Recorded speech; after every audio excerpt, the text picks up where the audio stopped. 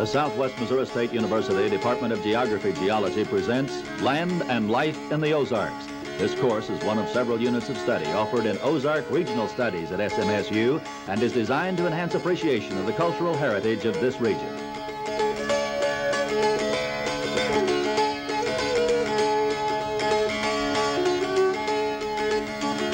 In the lecture today, I'll be continuing with the discussion of the settlement of the Ozarks, and this lecture should complete that coverage.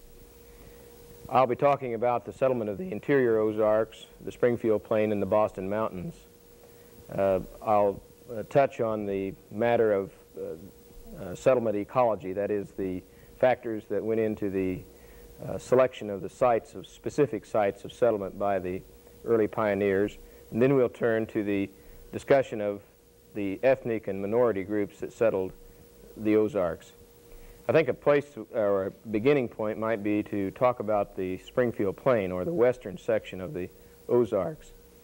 The Springfield Plain was settled late compared to the northern and western borders of the Ozarks for a number of reasons. First, it was to the west of the rough and rugged interior sections of the Ozarks, which were not easily traveled through. The area did not have navigable rivers. The region was basically, there were much larger areas of the Springfield Plain that were in prairie and consequently were not considered to be as favorable areas to settle. And although the Springfield Plain did have a great wealth of minerals in the form of lead and zinc, these were not widely known until after 1850.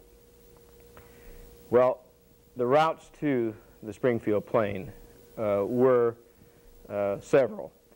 I think it might be well for us to look at a map of the United States and to simply point out how the settlers moved to the western portions of the Ozarks and the interior sections of the Ozarks.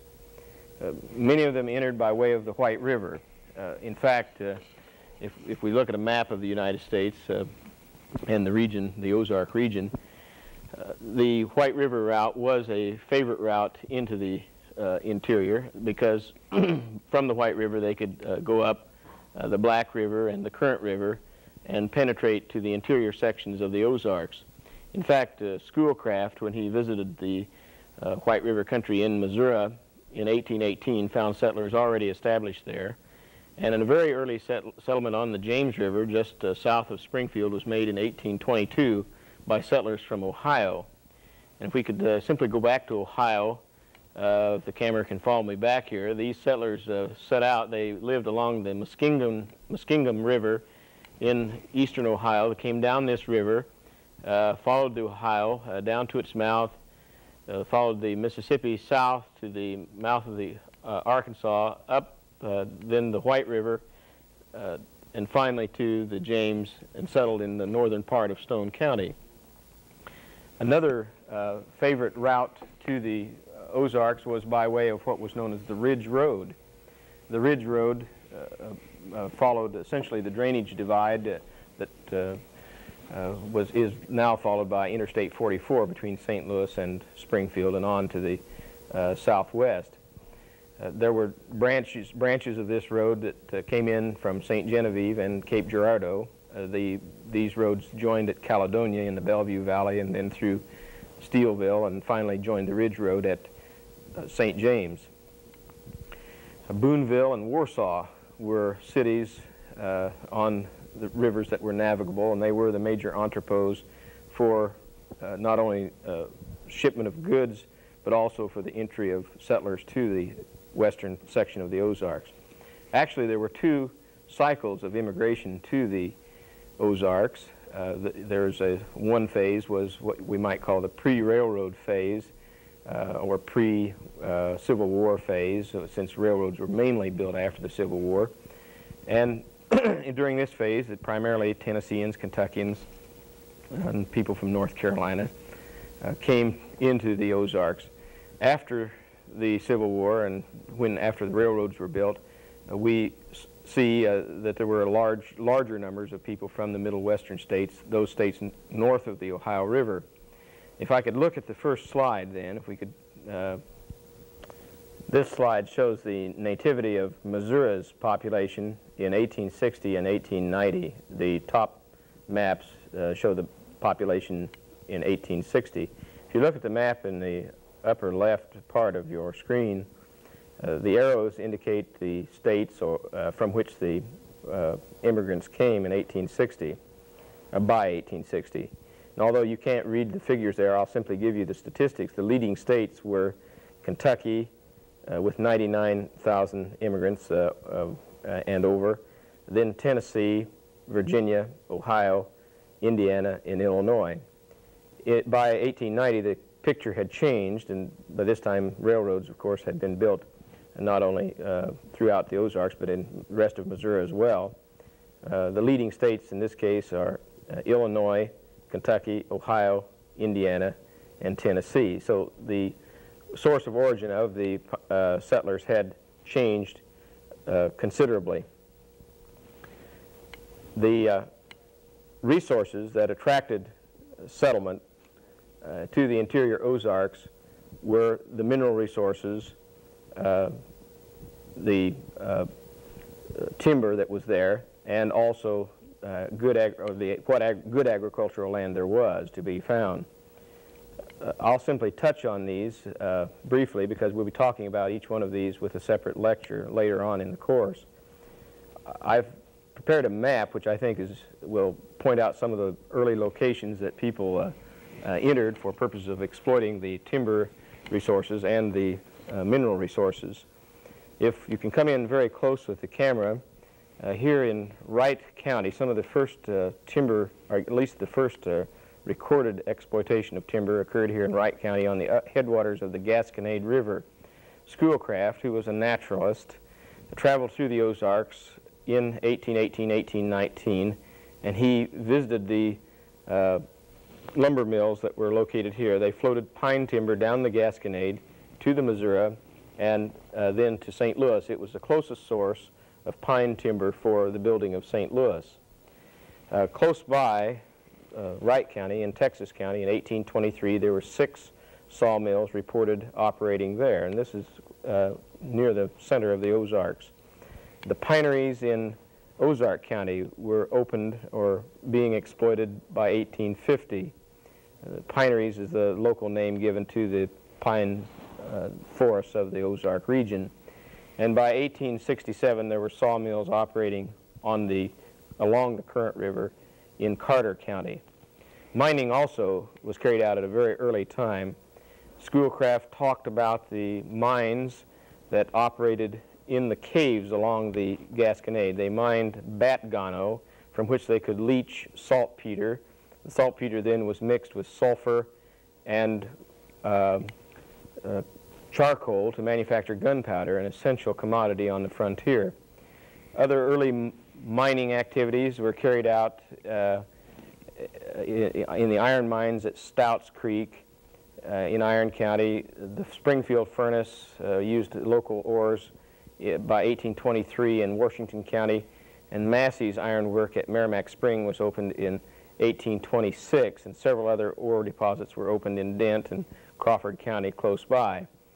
Later, of course, the large lead and zinc deposits in the Tri-State District were opened up. The first strike was at Granby in 1850. Well, agriculture really was the major source of or attraction resource that the people were interested in, and they were looking for good soils, good land on which to settle, and especially navigable rivers, and because this was a way that their commodities could be shipped out. There was really a process of natural selection. The wealthier farmers settled along the Missouri and Mississippi River borders, and the cheaper lands in the interior were left to people who could afford them. Land in the Missouri Valley in the 1830s cost from $3 to $5 an acre, which was beyond the means of everyone except the Kentucky and North Carolina planter who raised hemp and tobacco and even attempted to raise cotton. So the people who immigrated to the Ozarks were of a mixed group, and if we could look at the next slide, we see a picture here of Daniel Boone, who represents the frontier type, who was always looking for new land, partly because they often couldn't find a secure title to the land that they had in the east. In the next slide, we see descendants, perhaps, of the yeoman farmer, the poor farmer who settled in the interior districts of the Ozarks because the land that could be had there was cheaper. And in the next slide, we see the tomb of Moses Austin at Potosi. Austin represented an entirely different type of person, one with talents, skills, and also money. And these people usually located in where there was mining activity, or where there were good soils on which plantation agriculture could be carried out. The settlement progressed pretty much into the valleys, that is, along the larger valleys, then to the smaller valleys. And if we can look at the next slide, we see in a representative example of the people who settled into some of these smaller valleys, a small cemetery. Here, the person immigrated from Kentucky. And in the next slide, in the same cemetery, a person who immigrated from Tennessee. And the name indicates probably of a Scotch-Irish descent. Then if we can look at the next slide, here we see a section of the of Shannon County along the Jacks Fork River. It shows the sites that were actually claimed and cleared, and you see that it was almost all these clearings were in the river valleys, in the dark spots representing the areas that are cleared out. In the next slide we see almost the same thing. It shows the land that was preempted between 1820 and 1857 along the Current River and its tributaries. And again, you see that the dark areas represent land that was preempted, and almost all of it is located in the river valleys. So the progression of settlement really was from the valleys to the uplands, and with a strong emphasis on Tennesseans who took up the interior areas. Actually, much of the upland land was not settled until after the Graduation Act, which hinged the price of land on how long it had been on the market. Prior to the Graduation Act in 1854, the land sold for $1.25 an acre, which was considered to be too high for the rough interior districts of the Ozarks, particularly the upland areas. And after 1854, then thousands of Ozark acres sold for 12.5 cents to 25 cents an acre. And then during this time, then, much of the land was taken up. I'd like then to look at if you could look at a poster here that was prepared by Dr. Clendenin. I think it's an interesting map.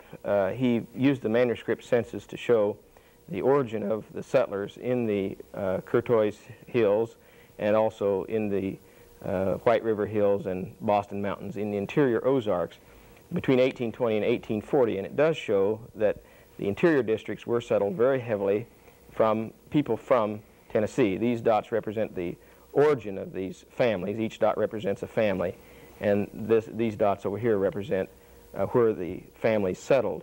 You can see that they did move down the Tennessee River, the Cumberland River, the Ohio River, and then moved up the various rivers, jumping off from places like St. Louis and St. Genevieve and Cape Girardeau to settle these rugged interior districts of the Ozarks.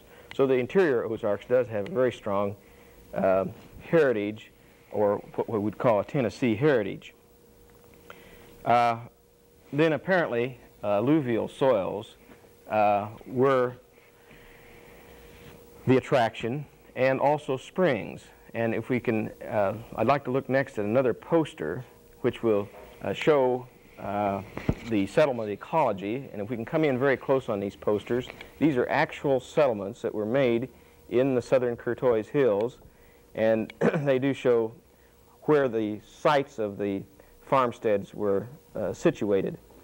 This is on Dry Valley, This represents a house, a well. There was no spring in this particular location. This represents a clearing, an orchard, a barn, and a small outbuilding, the rest of the area being entirely timbered. So they were located in the valley where there were some alluvial soils. Here's another actual settlement on, in this case, the settlement is on the Black River, and the house is located close by a spring. This is a spring here that flows into the Black River. There's an orchard, a cleared area here, and a larger cleared area here. Very often these sites were selected where there was a tributary stream coming in because there would be more alluvial soil. A barn here and a barn here. Then if we can go to this one here, this is on Sinking Creek, a tributary of the Jack's Fork, and we find again the house located close to the spring, a barn here, two clearings along the creek, an orchard, another spring down the valley a ways, and a sawmill. And then they would move back into the smaller branches. This final site represents a farm in which the farmhouse is built up on the side of the hill in the timber. They have a cleared land, area of cleared space up on the ridge itself. There is a spring on the side of the hill, a spring house located downslope, and then also some cleared land in the valley and an orchard on the side of the hill. Well, from these diagrams, I think it shows that the presence of water and alluvial soil was certainly important in the settlement of the interior Ozarks. Well, so much for the settlement of the interior Ozarks. I'd like next to turn to the discussion of the first of the ethnic groups that settled in the Ozarks, and certainly the most important one, and this always the most important one would be the German settlement. The Germans were attracted to the region because particularly the northern and eastern borders of the region, because of the types of soil that were there and the similarity of the climate and resources to the sections of Germany from which they came. One of the first settlements, most of the Germans did not, by the way, come in as pioneers. Most of them came in after the area had been opened up pretty well and purchased land, perhaps the land that had been left behind that was still fairly cheap. But there was one immigrant group. I have prepared a map, and I think we'll turn to this map, which shows these early immigrant groups. And the one that was contemporary with the very first Americans was a settlement on the Whitewater River. These are referred to as the Whitewater Dutch. They located near Burfordville in Cape Girardeau County. They settled there in 1797, which was contemporary with the very earliest American settlements. They lost their language and culture fairly much because they did not have direct contact with Germany or with other German groups. They came from North Carolina. Very soon then, Germans immigrated to the northern Ozark border along the Missouri River. I mentioned earlier that Gottfried Duden, who lived here in Warren County in 1824 and 1825, wrote a book called A Trip Through the Western States, in which he spoke of this area as being ideal for settlement. And just a few years later, in fact, in 1832, there were families located in the Boone's Lick country, some 20 German families, and in the same year there were German families located at Dutzau, some 32 of them. The following year, Catholic Germans located at Westphalia in Osage County, and a number of other Catholic German settlements soon followed after that. By 1838, Washington, Missouri was founded, in this case by an immigration society in Berlin. And in the same year, Herman was founded by an immigration society from Philadelphia. And Herman soon became the cultural capital of what was to become what is sometimes referred to as the Missouri Rhineland, where this region here, which was heavily settled by Germans. If we could look at the next slide, we see the German school that was founded there, and of course they did retain their culture by having their own schools in which the language was preserved. Now if we can come back to the map and look at the settlements on the eastern Ozark border, that is the German settlements, we find that Cape Girardeau was founded, or settled, I should say, by Germans in 1833. Americans had, of course, been there for some 35 years earlier. Dutchtown was settled by Swiss Germans, Swiss who spoke German in 1836, and then Protestant Germans settled in Perry County at Altenburg, Wittenberg, and Frona, and these people settled in very compact villages in order to preserve their religious and cultural identity. Catholic Germans were also attracted to St. Genevieve County. In 1840, Zell and New Offenburg were founded close by St. Genevieve, which was already a well-established Catholic community. And very soon, St. Genevieve County actually had a German-speaking majority in their population. Now, the German immigrants, as I said, were attracted to the northern and eastern borders of the Ozarks primarily because of the navigable rivers, which enabled them to communicate with New Orleans and through New Orleans with Germany as well. They were very successful at farming the loessel soils, and there were plenty of those, and the Americans had avoided them somewhat. The general progression of settlement was that the Germans would take over the cheaper land, and being thrifty farmers and fairly successful farmers, particularly on those hill soils, they were able to acquire enough wealth that they could purchase the better alluvial soils in the bottomlands, and gradually then they displaced the Americans who had come prior to the Germans. If we could look again at a map of settlement, this map was prepared by Dr. Gerlach, and it does show the large, extensive area of German settlement outlined here in orange along the northern Ozark border. And in 1870, perhaps a fourth of the population was German. Also on the eastern Ozark border, similar numbers of Germans. Also on this map, we see outlined with the dashed line are areas in which railroads became important in bringing in immigrant groups. Here, this represents the old Atlantic and Pacific route between St. Louis and Springfield, later the Frisco, and also the Frisco in the southeastern section of the Ozarks. There were, just to enumerate these very quickly, several Swedish colonies, or Danish colonies, a number of German colonies scattered throughout the Ozarks, but especially along the railroads, or German settlements down in the southwestern part of, or south and west of Springfield. There were Austrian settlements. There was an Italian colony at Rosati, which is still in existence, and near Taneytown, or at Taneytown in Arkansas, northwest Arkansas, another Italian colony. Both of these engaged in the raising of grapes extensively. There were also Moravian settlements, Bohemian settlements, a Polish settlement, and if we look here in the southeastern Ozarks, Yugoslavs and Hungarians. Certainly the railroads did play an important part in adding a good deal of ethnic diversity to the Ozarks. Now, if we can turn from the European immigrants to the Ozarks and turn then to the next ethnic group, which would be the Indians, in this case the Cherokees, who immigrated to the Ozarks, a few voluntarily, but most of them were removed from the eastern states. Their homes were in Georgia and Tennessee. After the policy of removal was established in 1825, and when the treaty was signed in which their lands were appropriated, I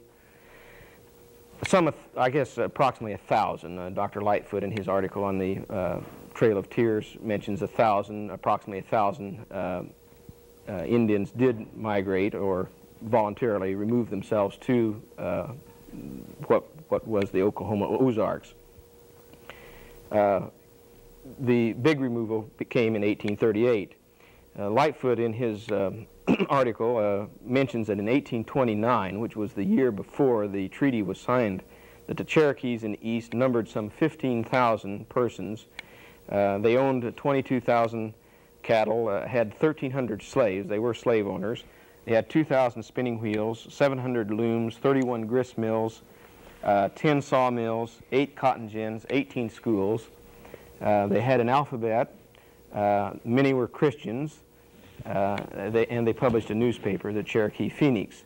In 1838, some 12,000 Cherokees then were rounded up and in preparation to be moved to the west. And at that time, then the Indians themselves, the principal chief, John Ross, petitioned the government to allow the Indians to remove themselves to the Oklahoma Ozarks.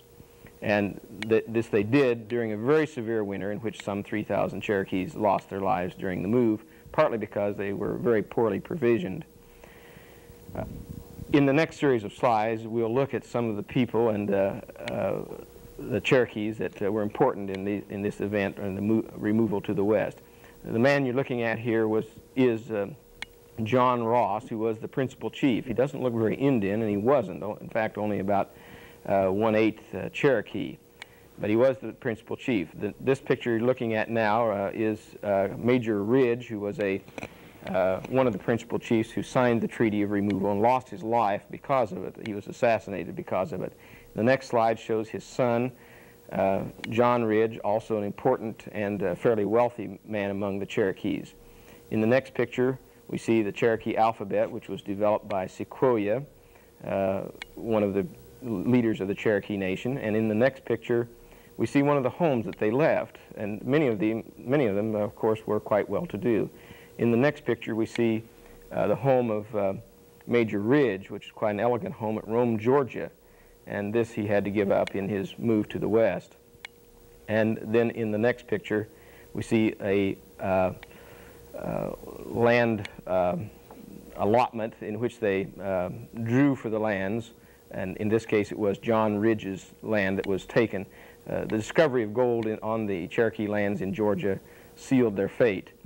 In the next picture, we see a view of the Trail of Tears, the people moving across from the Tennessee River by way of Nashville, crossing the Ohio near Paducah, crossing the Mississippi above Cape Girardeau, immigrating by way of Caledonia, Steelville, and then the Ridge Road through and near Springfield to Oklahoma.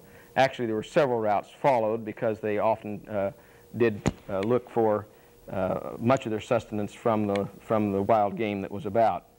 This concludes our presentation on the settlement of the Ozarks, and we'll have our midterm exam on March the 6th in Temple Hall, L102 at 10 o'clock. You should expect about 60 objective questions. The test will cover through this lecture and through Chapter 7 in the text.